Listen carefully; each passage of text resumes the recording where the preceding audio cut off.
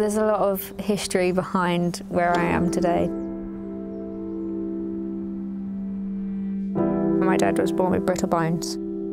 With brittle bone disease, you get a 50% chance of having a child with the disease as well. I mean, I've broke my legs about 26 times in total. I've had 8 operations. That's just to straighten them up, put nuts and bolts in to hold my bones together. But, you know, I'm actually really lucky. At least I can still walk. Whilst I was in high school, the kids would take my bags, they'd empty them everywhere, they'd put them up on the projector, and I'm only 2 foot tall anyway, so I couldn't reach anything. And they used to throw things at me. They just hated me because I was in a wheelchair. It wasn't the worst childhood in the world, but it was just a little bit lonely, I suppose.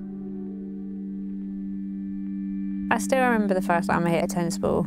I just turned 3. I was in the tiniest wheelchair ever. I had this pink plaster on because I'd broken my leg.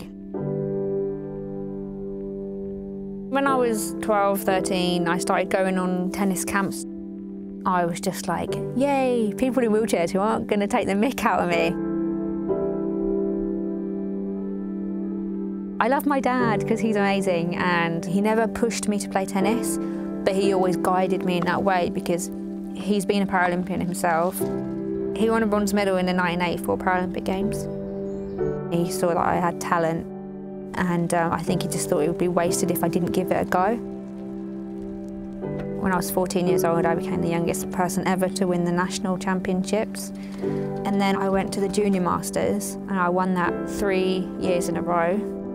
In London, I managed to get my bronze medal, which was the best moment of my life. I remember just crying, tears of joy that it was just over and I could get off the court.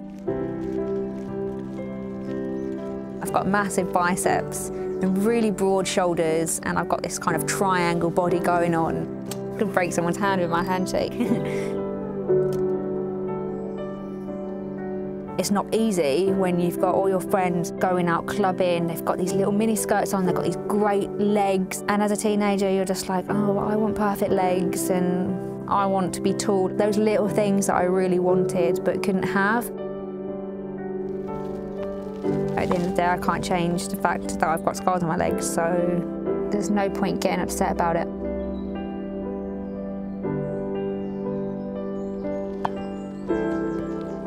I've won 3 Grand Slams in 2014 so far. The Australian Open, the French Open and Wimbledon.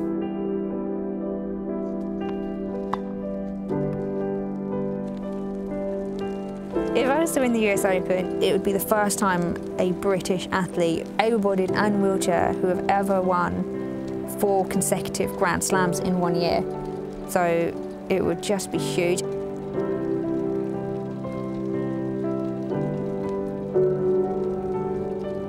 I'm not ashamed to say that I've got a lot of flaws, but can't change it, so get on with it. I just feel like you should just be the person that you were born to be and live on.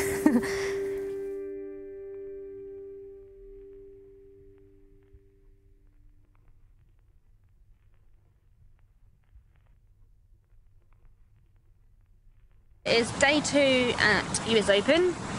I got a good draw, which I'm happy about. We're through to the final tomorrow. So yesterday was a very good day for me. I won the US Open. Yes, I am absolutely ecstatic, but I'm also knackered.